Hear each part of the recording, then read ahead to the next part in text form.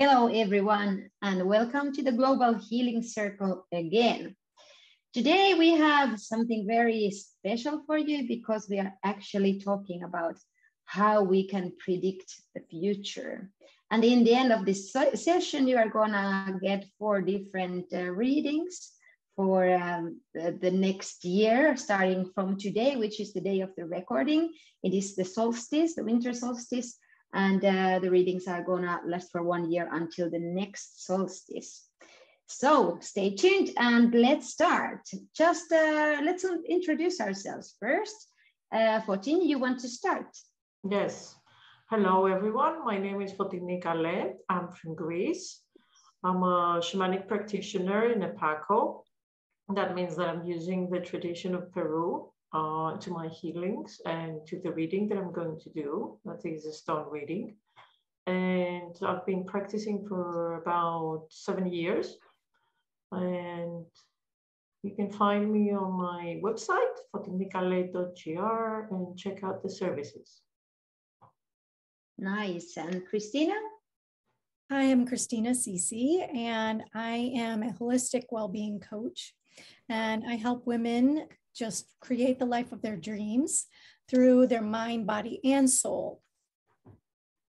Beautiful. And Amos? Hi, everyone. My name is Amos Campbell. I'm a master healer from Peoria, Arizona, and I run Health and Healing Solutions, a full spectrum healing practice, and you can find me on Facebook and Instagram. Beautiful. And my name is Nora. I am from Finland, from the probably coldest and darkest place in the world at the moment, I guess. And yeah, looking forward to this session. How about different types or ways of predicting the future? What do you have in mind? Like, what kind of ways have people used in the past? I think the oldest that I can think of is the tea leaves. Some of the first shamans of Siberia, the legend is that they taught the Yellow Emperor sorcery techniques, including reading of the tea leaves to predict events in the future. And that was a very important method to them. It's a very unique method when you try at home because no 2 readings will ever be alike. I've done tea leaf readings for the last 5 years professionally, and they're never even remotely close. That's the cool part. And can you tell, like, how do you do the tea leaf reading? Like, I do. What actually happens in that? Well, like as they're drinking the cup, the water is like touching you, and it's conducting your body's electrical energy. So you are tuning this water the whole time, and the tea leaves settle to the bottom. I do use a special cup that has lots of images and has a level to it. So you start with water at a certain level, and then you drink down to a certain level. So there's enough water to let the leaves slide, but not enough to let them hit the bottom of the saucer. And therein is the finesse of the turning point. And then it's all about symbology. And then we use a timer from the top of the rim is coming up like in the next month. And then as you go down to the bottom of the cup, this is usually done it's a reading over a 3-month period. And then there are symbols that the clumps or the symbols lay on, and that has an influence of the symbol that has formed. So it's really about symbology. The more you understand symbology, the better these types of readings will be because they are 100% free form. Nice. Very interesting. You use cards, you'll get repeated cards eventually. Tea leaves, nothing will ever repeat. Yeah, great. Any other forms that you happen to have in mind? How have people predicted the future in the past? Well, I think a pendulum. I use a pendulum now and again as well. So especially, our brains really want to, when we're looking at the science of it, neuroscience of it, our brains want to be secure. It wants a specific path or pattern. So it's always trying to either go back to the past to predict the future. Yeah. So sometimes we get caught up in a loop and you can't really reach your guides or your higher sense of yourself, higher voice, higher knowledge. And so I've used a pendulum. Well, yeah, you can use a necklace, or you can use even a hair and a ring. Actually, yes. In Finland, that's the traditional way. Yes. You take your own hair and a ring. Yeah. Yes. Well, now I wish I had hair. Damn it. So a pendulum is typically just a crystal, or you could use a ring, as Nora, you were talking about in Finland, how they use a ring in hair, and just a string and some sort of weight, something that means something to you. Even a paper clip can work. So what this actually does is just taps into your energy, and you ask it yes or no questions. And something you can test it with to see if it's in alignment with you is you can just ask it a known question, like, is my name Christina? And it will start to move. Is my name Christina? Is my name Christina? So the yes answer is moving back and forth. Is my name George? Is my name George? Is my name George? Is my name George? Is my name George? So you can see it's moving in a clockwise rotation, signifying no. So then you can ask whatever question, and this is going directly to your inner knowledge, bypassing all of the ego, bypassing all of the questions and monkey mind. And the conscious mind going right directly to the subconscious and to your guides, your higher self. So this is a great tool, and I use it a lot. Yeah. And of course, in this moment, maybe it's good to say, like, we use also real pendulums, but in the past, we used a hair and a ring. So that's something it comes from the past. And one thing about pendulums, and I think about anything when you try to predict, is that you cannot be nosy and ask about other people's stuff, right? So without permission, don't ever do that. Just a reminder to keep us on the good side. Yeah. So how about I kind of have a something about that. So I believe that if it's out of love, if you are truly coming from your heart and it's out of love, then there's no way that there can be a negative pushback on that, or a negative rebound on that. Because anything out of love is only creating love. So you have no access to anything negative. Yeah, well, that's definitely true. And of course, if my friends ask me to check something for them, I do, because that's when they need it. Then I go and check for other people. But mainly I try to keep out of like other people's personal stuff, just out of being polite and kind of playing with the universal laws. So how about Potini? You have anything you want to share about how to predict? I have three things in mind. One is Pythia. In ancient Greece, when people wanted to start off a new project and they wanted to see how it would go on, they would usually go to Delphi, which is like the oracle place. Apollo was the god of the oracle. So Pythia was sitting in a tripod, and there were laurel leaves burning, and she would smell them and come into a trance state, and then she would ask God, this person came and they're asking about this. The problem with the message is that it could have two meanings. So depending on how the person would translate them, you could be, somebody could be doing good or bad.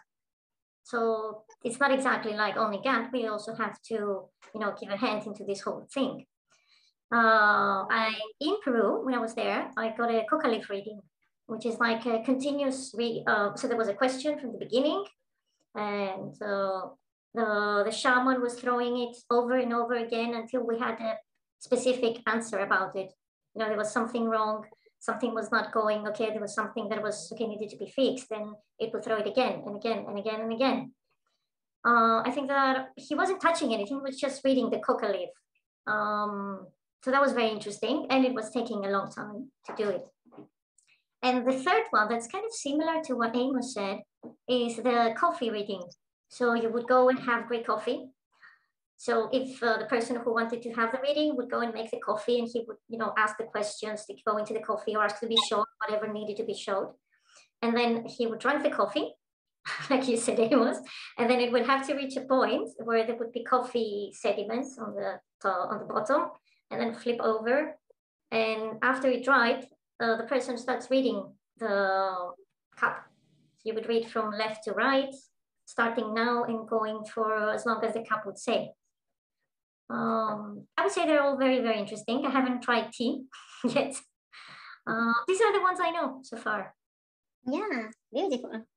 In Finland, well, I have told this in maybe in other panels that we have had very strong ancestral kind of nature connection and kind of even very shamanistic way of living here. It's not anymore. We are completely a modern country nowadays, unfortunately, but we still have some traditions. And one very typical that we have actually on both of the solstices, which is interesting, is that we think that this time, starting from Christmas or like 21st until the 6th or somewhere there, that it's the time to connect with your angels. And then also in the summer around the solstice, we have kind of different things that you collect 7 different flowers and you put them under your pillow. And when you sleep, you will dream about your future husband.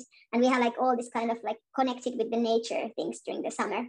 And you can see the reflection of your future spouse on the lake or this kind of stuff that usually the nature is very well involved.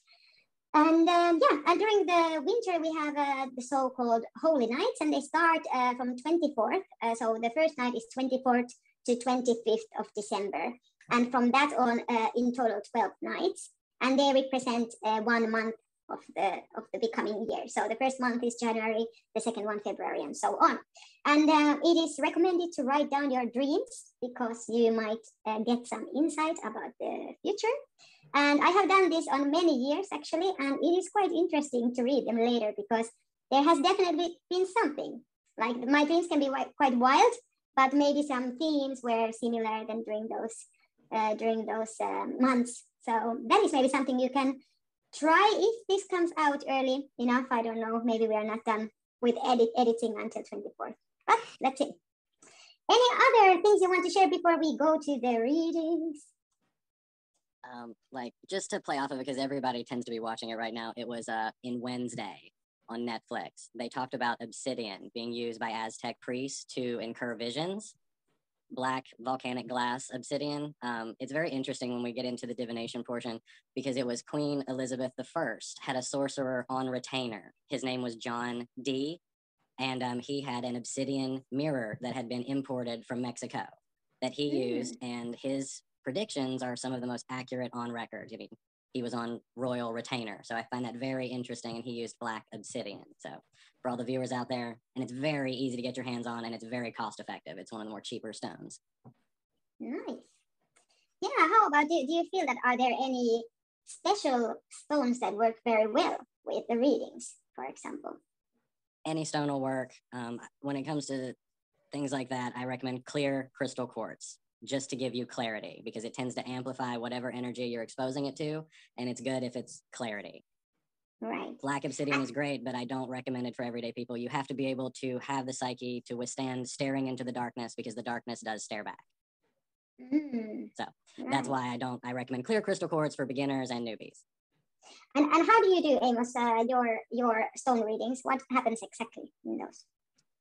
I just light some incense. I have a sacred space, and it is opening yourself up. The stone acts as like a grounding tool. It holds part of my essence here, and in true remote viewer fashion, because I was never able to master astral projection, a piece of your psyche journeys into the darkness where all the answers are hidden. But you're in complete darkness, and eventually an eye comes to you, and you stare into the eye, and for me, that's what happens. And you get a vision, usually very small, loaded with very powerful imagery, and usually in some form of sequence. So I bring that information back, I record it, and over the years, I've developed a deciphering method, and then we see, for me, it's a type of forecast. It's like we try to predict the weather the best we can. Like it's like a 90% chance that this will happen. So just take an umbrella just in case. You know, that 10% may be the 10% that kicks in that day and you didn't need your umbrella, but at least I had it just in case. It's not going to hurt. At least that's my method. Yeah, interesting.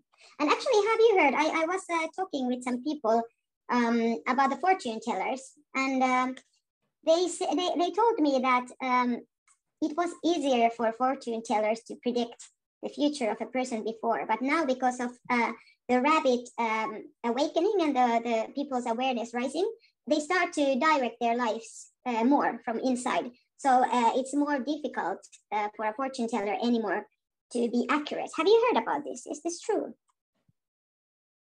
Well, it's an interesting subject, and not in that direct line. I'm going to equate it to more people are believing in themselves and tapping into what I call their magic. So when you've got more magicians walking around exercising their magic, because most people didn't know that they had this internal power of choice and manifestation or what have you, and now everybody's on this pull. So now it changes the circumstance and it changes everybody's potential. Right, true. Yeah, so basically that's what they said, but on other words, I would say. Exactly, so yes. Yeah, exactly. And actually we are going to have an episode about manifesting, I think in 2 weeks we are recording it. So it's going to be out in the January. So a way of starting your year 23 by creating the future that you really love, right? Cool. So let's go to the, unless anyone wants to say something, let's go to the predictions, no? I would just like to say before we kind of get into that, so any of these readings, even though it is for the year, it's only a marker of where your energy is at the moment. And because we're all connected, we all kind of receive these messages as we're supposed to. But we have the ability to change our energy within this time. It is not fixed. And it's just a marker of where we're at. That's all. Exactly. A good clarification. So who wants to start? Is it so? So how about Christina, you start because you have cards there. Okay. All right. So just going to pull the first card. And these cards are going to be for a general reading for people from solstice to solstice next year. So 1 year from 21st of December until the next year, 21st of December. So this first card is called the Bone Collector. And this is from the Enchanted Map cards from Colette Baron Reed. I really like her cards a lot. So this is interesting as we're kind of going into the new year. So the Bone Collector is all about carrying things from the past. So you're collecting bones along the way, past experiences, and reliving your future from those experiences. So it's time to release those old ways of being, those old bones, and move forward into the new year. And perhaps the 1 is a significant number to you, as it could be the first of the year, the first month, or some other meaning. So I'm going to draw, I see this as the first half of the year, and then the second half of the year.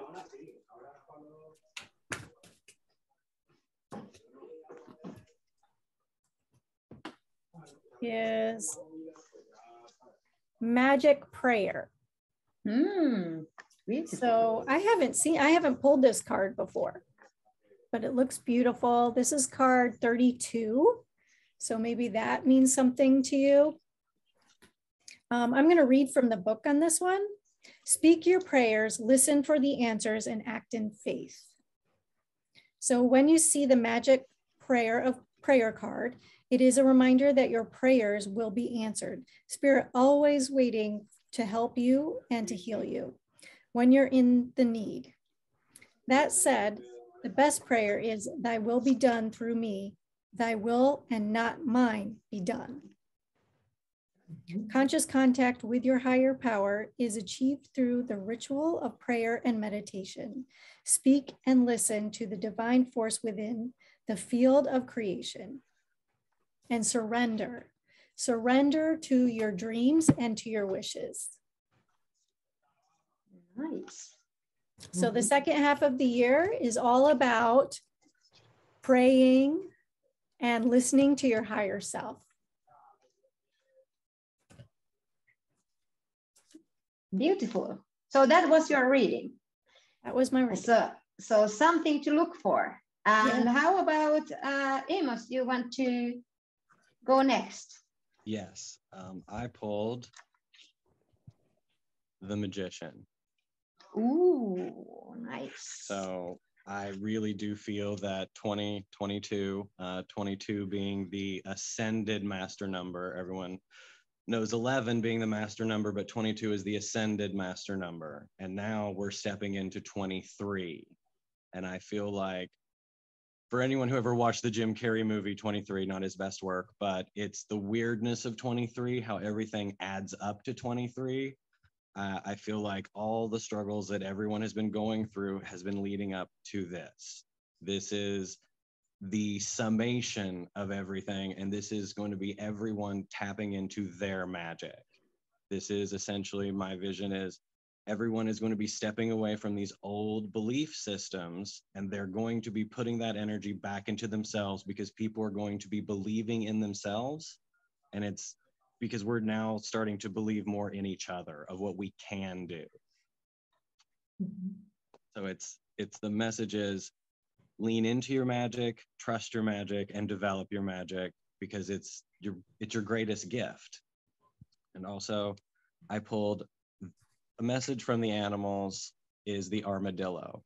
So it's to know your weaknesses, to know where your soft spots are, and to know how to defend yourself and when to defend yourself, and also know when it's okay to just roll on, almost like the tumbleweed. Just, you don't have to always engage with everything. You can just roll away. Beautiful. So being very magical and being able to leave the situations when they are not suitable for you. So choosing the energy that you merge with, right? Yes. Yeah. How about Fotini? Now we go to the stones. Do you want to explain a little bit what you do there? Yes, I'm going to explain. Well, the Keros, they have a special cloth for this. So I'm going to show it a little bit. It looks like the floor, but it's not exactly the floor. So it's this one that has four things. Okay, so this signifies something. The line is the middle word. This line, the horizontal. The vertical is the past and the future. So my throwing here looks like, as I asked the same thing that you said, that everything is like concentrated here in the here and now. It's like we're kind into ourselves. We're not really, open. There is some heaviness going down, that means that these are the things that are keeping us back. It's kind of in the underworld. The underworld for them is the inner world. There are some things that they're not very high. They're still close to the middle world. And this is very interesting. And also there's not many things here in the future, but there are not also things here in the past. So we seem to be weighing down into this whole process. So the stone reading is done in three throws. For the first is how the situation is here and now. The second is what can I change? What can the healer, or what can the oracle do to change a little bit, change just one thing so the course of action goes in a different way. So I'm going to be asking again, what is the message for the new year, for the next 6 months? So I would say we were kind of waiting. It kind of feels like the bone collector. It's like, what do I have that is keeping me down? It has the same thing, the same feeling. So I'm going to do the next drawing.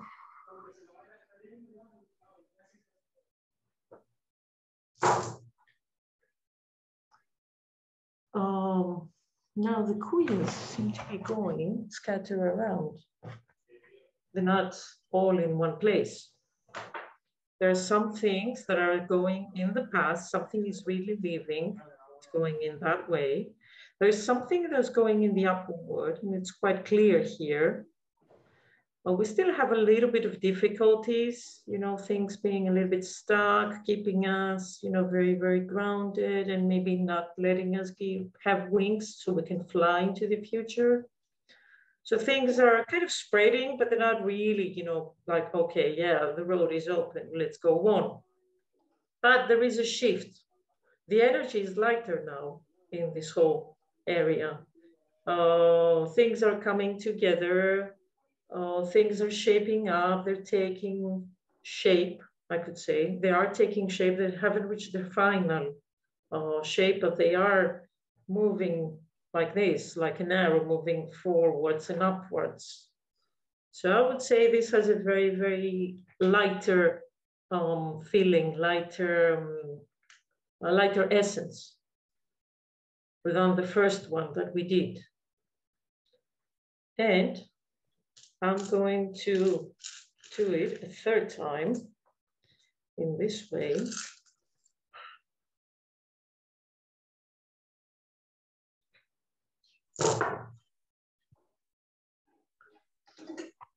So things are moving, and they're kind of shaping. They're going into a kind of row, was moving ahead and moving forward. One is like stepping stones also, as you can go from one to the other.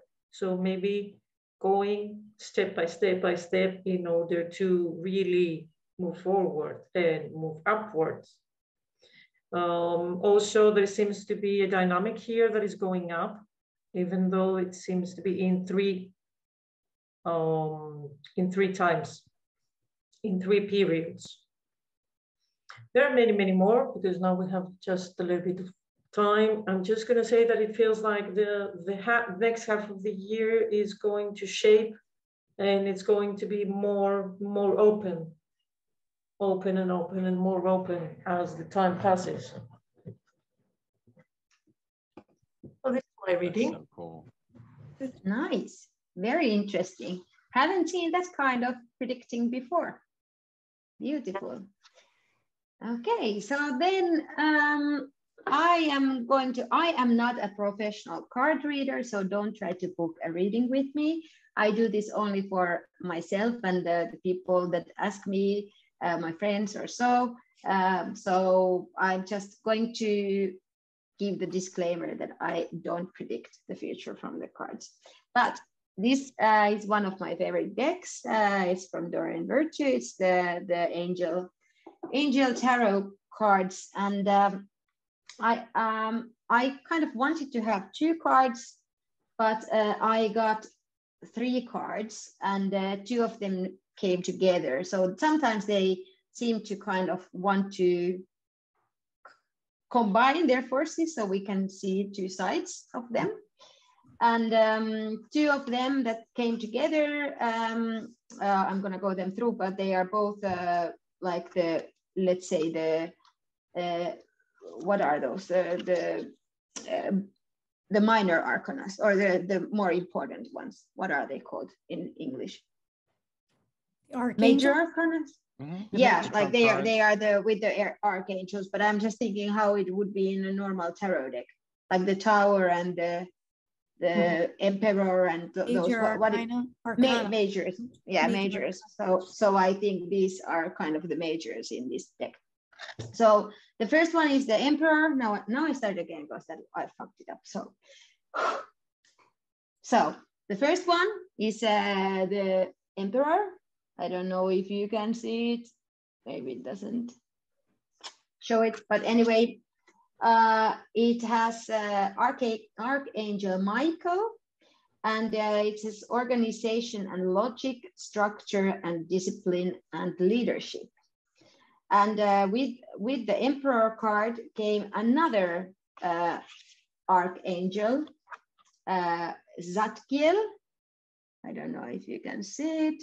Mm-hmm. And this says the need for balance and moderation, cooperation and compromise, wait for perfect timing. So basically, it's about organizational and logic and structure and discipline, but it's kind of giving the universe the time to work behind the scenes so you can have your balance and you can wait for the timing. At least that's what I get. And I think this might be a personal message for me also, but I think that the cooperation definitely resonates with me personally. I think a year 2023 is in my life going to be all about cooperating. We started this healing circle this year. This is going to go on. We're going to expand. We're going to have even more people coming into our circle. Also in my other job, I'm more and more like networking my way to meet great people and learning a lot. So cooperation is in big focus in my life at the moment. And I have usually been the lonely wolf. So this is something completely new for me. And then a kind of a second card, because those two came together. There is a card from the earth element, and it's the Knight of Earth. Earth is usually something very tangible. It's something very calming, soothing, usually about abundance and about like materialistic wealth and health. So it's a very nice thing to have for 2023. We all also want prosperity, right? And this card says that the Knight of Earth is loyal, dedicated, honorable, and kind. And time to buckle down and get things done. Honor your commitments. And also there is a guardian angel for the person who gets this card. So maybe as a life coach, I see here that if you want to start a new habit in the beginning of the year, you should have started it already. Like we tend to procrastinate. We tend to say like, no, from the 1st of January, I'm going to start to go to the gym. No, you start now and you keep on going there, because otherwise your paradigm is going to shoot you in the ankle and you're not gonna be able to do that transformation. So trust yourself. You can do whatever you really want. There are archangels and your guardian angel there for you. And there is wealth and prosperity and health and support and also perfect timings. So that's my message for this year. Good. Anything you want to share before? No, of course, we will have the last wisdom words round, right? So anything for the year of 2023 and for the last days of this year? I want to share something that I noticed in all of your cards. The first one was number 1. Did you notice of my that? Cards? Or of all 3 of you? Ah, yeah, true. Yeah, it was first. Number 1. Yep, mine was number 1. Oh, really? Oh, that's great. Yes. Oh, there's a number 1 again, and then again a number 1. I think that's interesting. Very interesting. Yeah, and the last ones were 4, 14. So that's also interesting. 4 and 14. So We had 14 stones, which I thought was cool. Yeah, interesting. 14 stones. Yeah. Wow. Very interesting. Whatever we want to make out of it, right? So how about 14 you start? Your words of wisdom for our viewers about the transition of this year. I was thinking about the stepping stones and the balance that you had in your card. I think it's very important starting the new year to take it in a, kind of step by step. It's like do 1 time in the gym and then 1 more and then 1 more and 1 more, rather than being overwhelmed. Oh, I have to do all this thing, and it seems so kind of break it into little pieces so we can make it easier for us. Like go whenever we're asking for something, ask it with wisdom. So we're not asking like, huge amount of money that we don't know what to do or how we can handle, but we can start with the little things and then grow from there. Yeah. I think going along with that is letting go of the past so that you can move forward. So it's letting go of those things that no longer serve you, letting go of past experiences that no longer serve you, and just look at them as experiences in the past. And this will allow you to release and start those stepping stones toward a new future without carrying that past into the future. Beautiful. How about Amos? I think to go from survival to success, I think we need to focus on cooperation instead of competition. My idea is what I called umbrella theory. If we can all put one umbrella up over top of us, it'll cover us, but it'll cover half of each person on each side. And if everybody could do that, it would create a phalanx and it would be an impenetrable dragon scale. Nothing could get through it. So our first magic was cooperation. Yeah, definitely.